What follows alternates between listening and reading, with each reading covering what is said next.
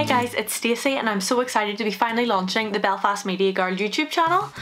You're probably all here because of my blog, which I write under the same handle, which is basically where I write about all of my experiences in TV and document my budding career in the NI TV sector. I'm so excited to finally be expanding onto a new platform and finally be producing some multimedia content.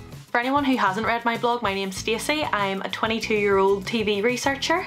I've recently graduated Uni of Salford with a first in film production. I have been working in TV since 2017, which is when I started the blog, and I have worked with Stellify Media, BBC and Nice One Productions, and I have 2 TV credits, flexing again, on BBC NI's Parents' Evening Season 2 and BBC 3's Fight Dirty. I've also been involved with the Royal Television Society Northern Ireland since 2017 and RTS Futures as well, which I was chair of for a year, but I'll talk more about that in another video.